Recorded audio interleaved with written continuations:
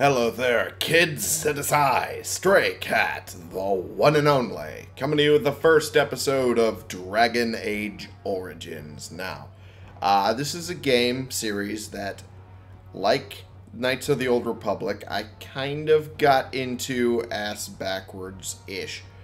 I played the second one in Knights of the Old Republic first, and this one, again, I played the second one in Dragon Age first. Namely because that was what I had available at the time. I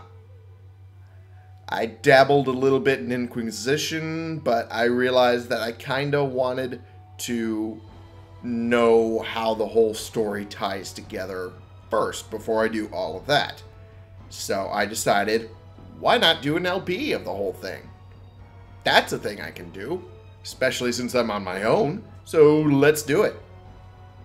Now, I have some bits of the DLC, but we'll be playing the main game. Yeah, that pretty much covers everything I wanted to say. Let's do it. The background you select will determine which of 6 distant opening stories you play through. It also affects how characters respond to you throughout the game. And so is the Golden City blackened with each step you take in my hall. Marvel at perfection, for it is fleeting. You have brought sin to heaven, and doom upon all the world.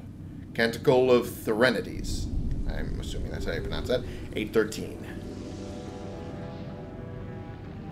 The chantry teaches us that it is the hubris of men which brought the Darkspawn into our world.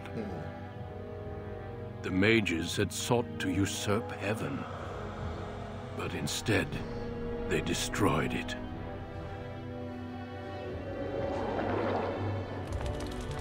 Okay. They were cast out, twisted and cursed by their own corruption.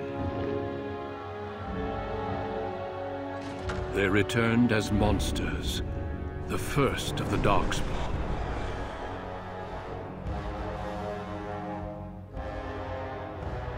Okay. They became a blight upon the lands, unstoppable and relentless.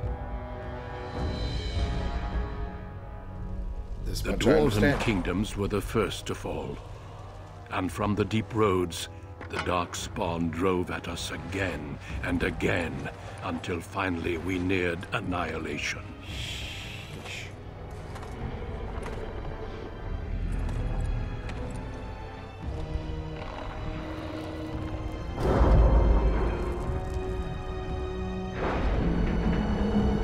That's kind of impressive.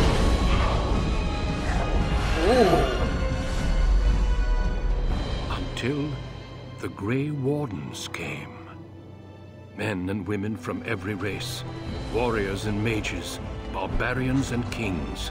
The Grey Wardens sacrificed everything to stem the tide of darkness and prevailed.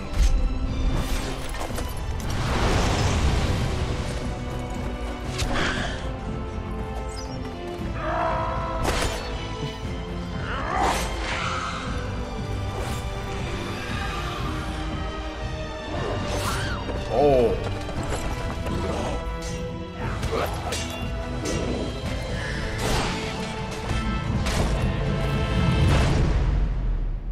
Impressive. It has been 4 centuries since that victory, and we have kept our vigil. We have watched and waited for the Darkspawn to return. But those who once called us heroes have forgotten. We are few now, and our warnings have been ignored for too long. Jeez. Oh.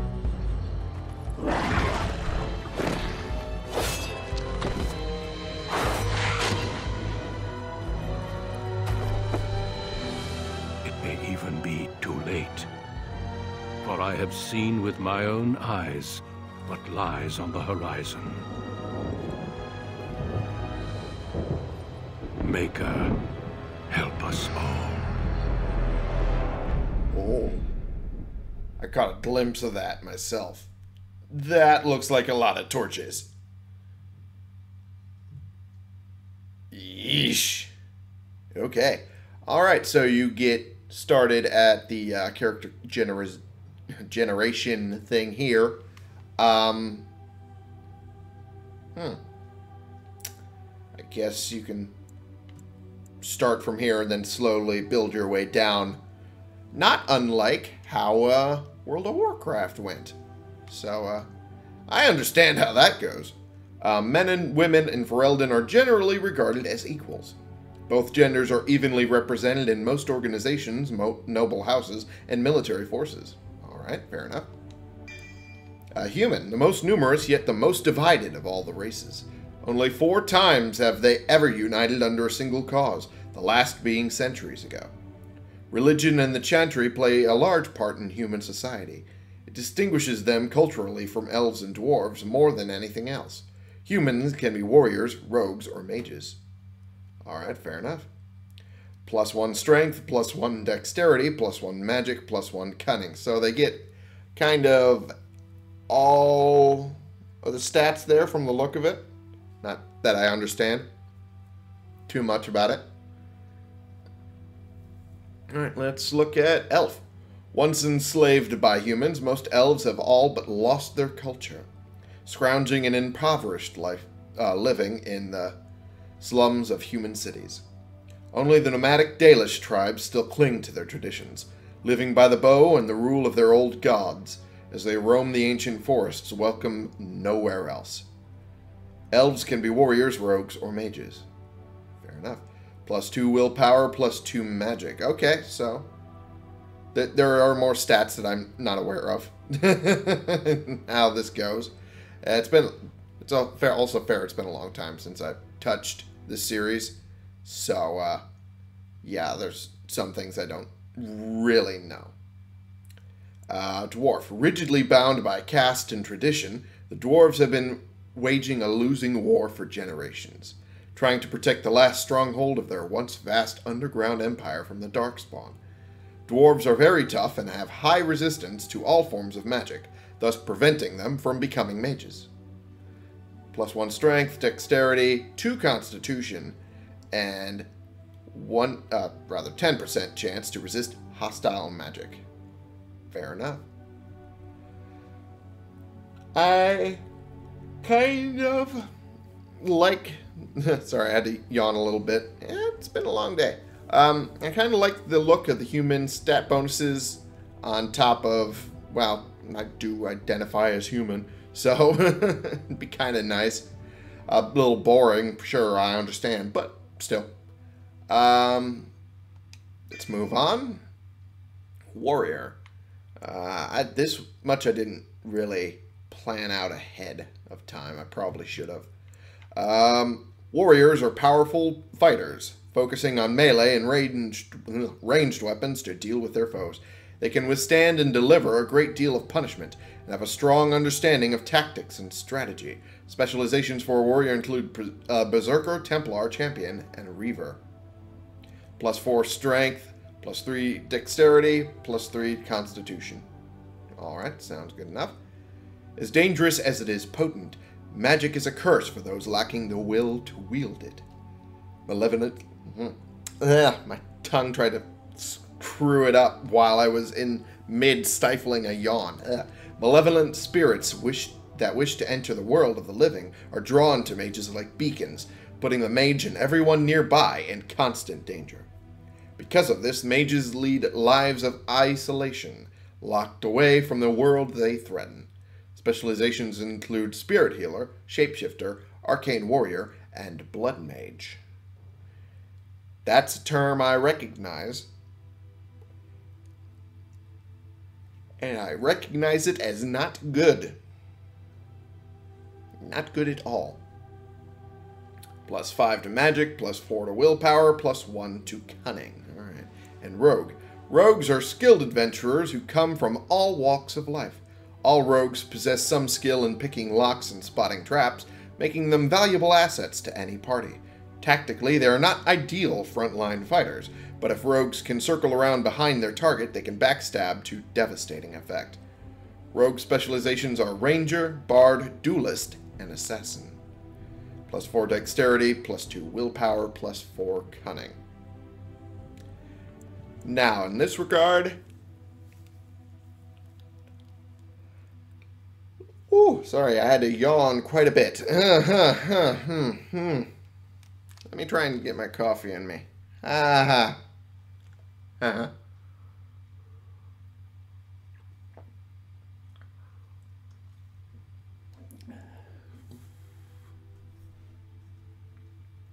Okay, that helped a little. In this regard, I believe the style that I want to do is under warrior. So, we're going to go with that. For now. I might figure out later I'm wrong, but we'll play it by ear. Okay. Human noble. Oh, that's the only path I have. Okay. Born to wealth and power, second only to royalty, you find your training in both diplomacy and battle put to the test as your brother leads the bulk of your family's forces to war in the south. If you're a human warrior, I guess you only get this path of a background. Alright. Fair enough, I guess. Human noble. Okay. And enter name. Okay. For name, it doesn't really matter. You essentially get called Grey Warden the entire game, I assume. Bioware tends to like their naming conventions, much like Bethesda like that. I think what I'm going to do is I'm going to bring back another character from way back. You might recognize him from the old Skyrim series. Helps if I erase the other half of the name. There we go. And there we go. Awesome. Greetings. Alright, so, when it comes to Kusland. That's a hell of a last name.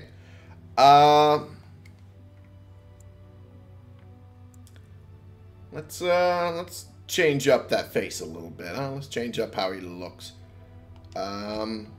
Skin complexion.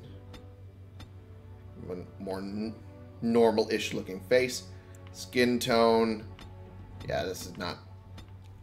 There we go, I guess. That's as dark as I can do, huh? That's fine. It's fine, I guess. Tattoos. Well, that'd be close. Geez. Neighbor stomping around up there quite a bit. Yeah, let's go with that. And, go... Man, it's hard to tell. That'll work. Okay. Yeah, that'll work. Perfect. Okay, so hair. Let's see what options we have for hair. Bald. Okay, that's a good starting point. Not really there. That's close. And these just get longer as they go. Nah, I think that's about as close as I'm going to get. Okay. When it comes to beard, it just kind of changes the look of the face a little bit too. Huh. That's a little weird. Alright. Yeah, it just kind of changes how the jaw and neck goes, doesn't it? Look at that. Alright. Fair enough, I guess. How would his beard look? I don't know. I guess this is about the closest that I can get. So, alright.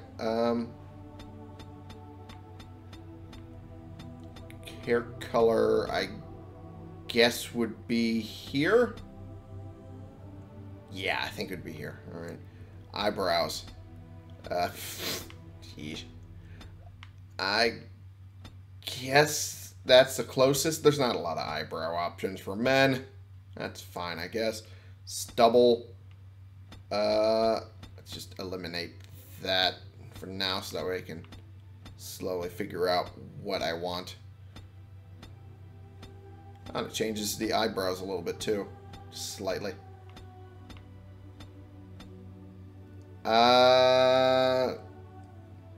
It's hard to tell with the beard. Eyebrow. It's double color. Keep it about the same. It's the hair color. I'll just eliminate that. Yeah. Looks better. Looks better. Okay. Eyes, shape. This is going to take a while, folks. I have never played with this character creator, so I am going to be working on this a little bit. Eye size, I guess that works. Eye color. Where is...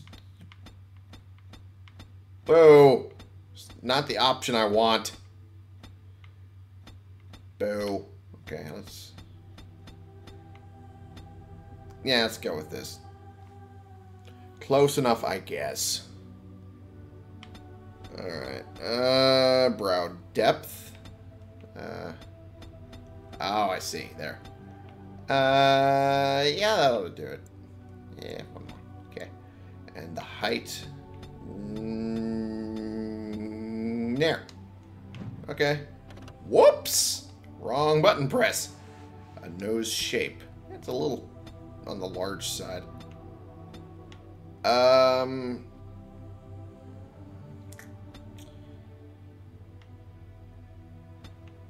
Is anything better over here?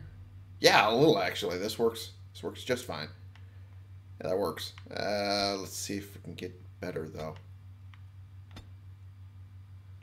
I guess this works a little bit.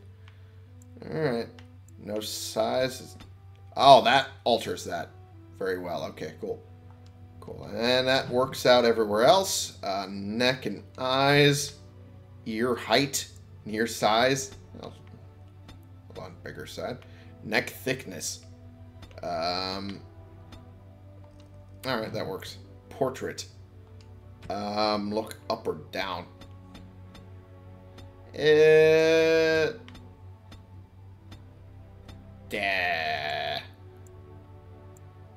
I'm not entirely sure how the portrait should look. Let's change the background a bit.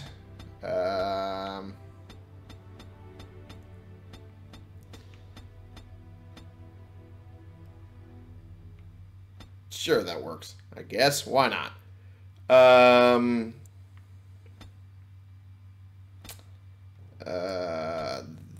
There we go.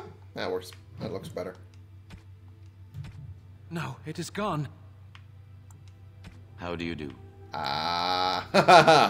Okay, well, this is the first time we're putting a canon voice to Tarong. Not sure I know what I'm gonna do with that. Greetings. Greetings. Charmed, I'm sure. Greetings. Greetings. How do you do? I guess cocky works. Yeah, that works. Sure. Yeah, cocky is close enough, I guess. Enter name. I just double check. Yep. I can't change the Koosland one. That sucks. Oh well. Go to next. Points to spend. Alright. I presume since I'm going warrior, strength would be very nice to have more of. Yeah. Physical prowess and directly affects the damage a character deals in physical combat.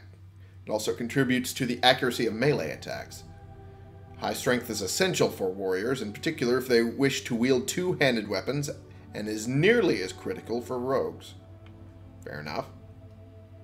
Measure of agility, reflexes, and balance. Improves a character's chances to hit, making a character more likely to dodge and covering blows and contributes to the damage dealt by piercing weapons like daggers or arrows.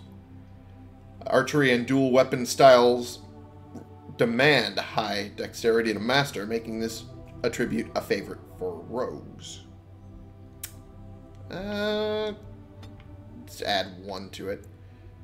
Character's determination and mental fortitude. With high willpower, mages can cast more spells thanks to a deeper mana pool. For warriors and rogues, willpower grants more stamina for combat techniques and special attacks. I guess a couple on that wouldn't hurt. Magic is the measure of a character's natural affinity for the arcane. This attribute is crucial for mages since it directly increases a character's spell power score, which determines the potency of all spells. The magic attribute also determines how effective potions, poultices, and salves are for all classes. I guess that's good enough. Cunning is how well a character learns and reasons. Most skills, such as herbalism or combat tactics, require a quick mind to master, and an observant eye can more easily find weaknesses in enemy armor. Rogues benefit most from this statistic, as many of their class abilities and special attacks rely on subtlety or reading the target, not raw strength. Fair enough. Constitution represents health and resilience. Higher constitution directly increases the amount of damage a character can take before falling on the battlefield. Let's up that by 1, and then up that by 1. There we go. Oh! Ha! I can spend a point in skills.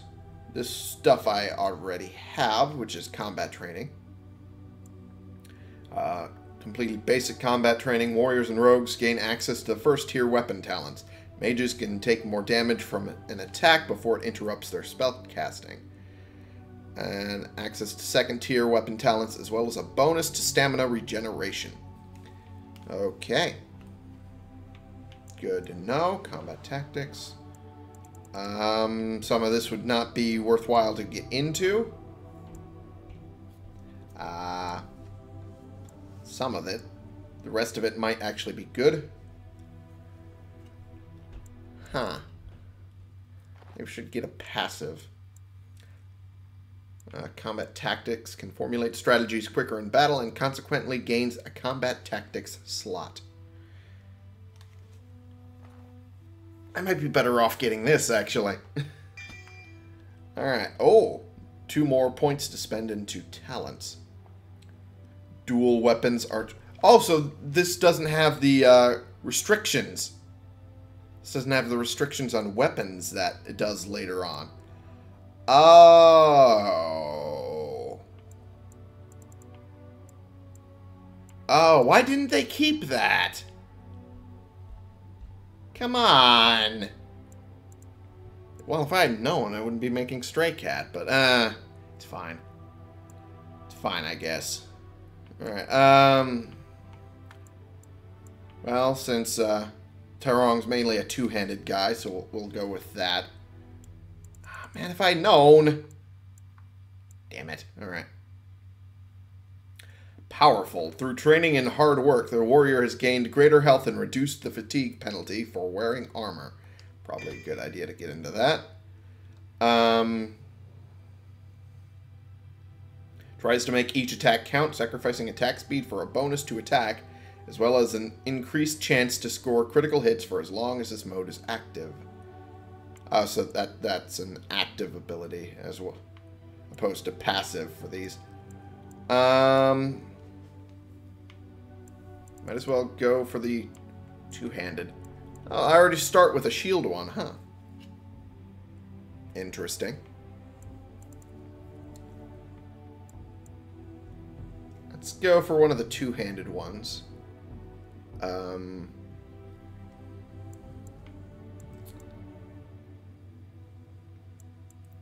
Pommel strike. Instead of going in for the fatal attack an enemy expects, the player strikes out with the weapon's blunt end, knocking the opponent to the ground unless it passes a physical resistance check. 1 second.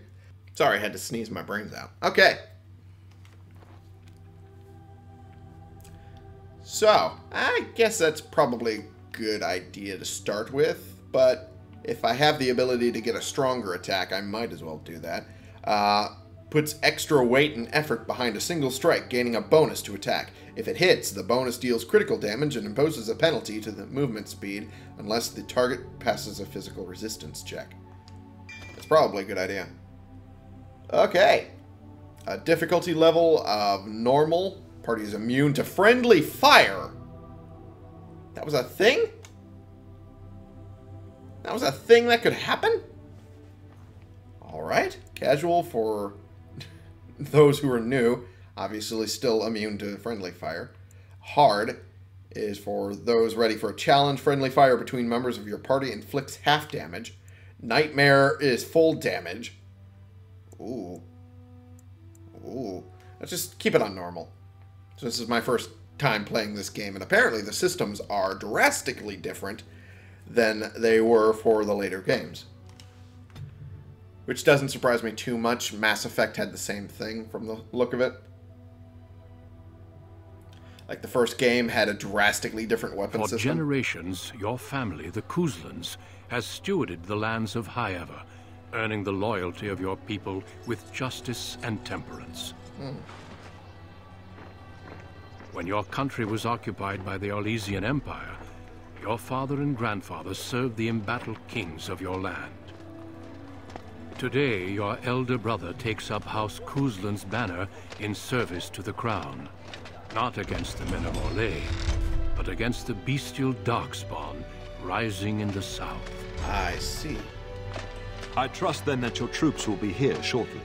I expect they will start arriving tonight, and we can march tomorrow. I apologize for the delay, my lord. This is entirely my fault. No. The appearance of the Darkspawn in the south has us all scrambling, doesn't it? I only received the call from the king a few days ago myself. I'll send my eldest off with my men. You and I will ride tomorrow just like the old days. True, but we both had less grey in our hair then. And we fought Orlesians, not monsters. At least the smell will be the same. I'm sorry, Pop, I didn't see you there. Hal, you remember my son? I see he's grown into a fine young man. Thank you. Pleased to see you again, lad. And you, Arl Howe. My daughter Delilah asked after you. Oh. Perhaps I should bring her next time. Maybe. Is quite a bit younger than I am. As you get older, those years make less difference. A lesson often hard won. Okay, that's he'll creepy. be receptive, Hal. My fierce boy has his own mind these days, make her bless his heart. Temperament to match his fighting skill. Well done, your lordship. At any rate, Pop, I summoned you for Why a do reason. you call me a pup? While your brother and I are both away, Cat, damn I'm it. leaving you in charge of the castle. Are you certain? What's involved with such a task? Only a token force is remaining here, and you must keep peace in the region. You know what they say about mice when the cat is away, yes? I get, yeah. There's also I've heard someone it you enough. must meet. Please, show Duncan in. Duncan. Okay. Oh. It is an honor to be a guest within your hall, Tyrn Kuzland. Your lordship, you didn't mention that a Grey Warden would be present. Duncan arrived just recently, unannounced. Is there a problem? Of course not. But a guest of this stature demands certain protocol. I am at a disadvantage. Uh-huh. We rarely have the pleasure of seeing one in person, that's true. Yeah. Pup, Brother Aldous taught you who the Grey Wardens are, I hope. I'm not sure what I should go with. I'm assuming I shouldn't be an asshole and choose 3 and 4. They defeated the Darkspawn long ago. Not permanently, I fear. Without their warning of the Darkspawn rising now, half the nation could have been overrun before we'd had a chance to react. Ah. Duncan is looking for recruits before joining us and his fellow wardens in the south. I believe he's got his eye on Sir Gilmore. If I might be so bold, I would suggest that your son is also an excellent candidate. Me? Honor though that might be, this is one of my sons we're talking about. Is there a reason I shouldn't join them? You did just finish saying that Grey Wardens are heroes, old friend. I've not so many children that I'll gladly see them all off to battle. Unless you intend to invoke the right of conscription. Have no fear. While we need as many good recruits as we can find, I've no intention of forcing the issue. Pup, All right. can you ensure that Duncan's requests are seen to while I'm gone? Must you keep calling me Pup? Daddykins. Okay. Don't strain my abilities or anything. And don't strain my patience. Okay. In the meantime, find Fergus and tell him to lead the troops to Ostagar ahead of me.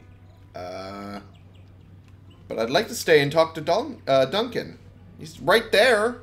Kind of want to talk to him. We'll have plenty of time after we're gone. All right. We must discuss the battle plans in the south.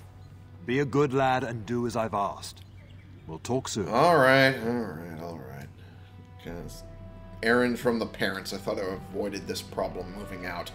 All right. Don't have a weapon to do that yet. What is B? What is B supposed to be? I'm gonna talk to them. Good evening, my lord. Good evening. I guess I should head out the door. And... oh, look at that little mini map. Look at that mini map. It's such a help. Locks and traps. Only rogues can open locks or disarm traps. Their ability is determined by cunning and talent. And I can't open that. Good evening, my lord. Good evening. Okay. Well. Start menu. Rather simplistic. Okay. So, now we're getting into it, and I am lost as all hell. As I recall, in the later games, they gave the playable character voice acting, much like Bioware does nowadays. I guess they didn't go that route with this one. They continued the Knights of the Old Republic trend that they were doing beforehand, I guess. And then they switched it up in the later series. Mass Effect had a voiced player character as well, but they drastically changed the combat system in the next game. Seems like they also did that here as well.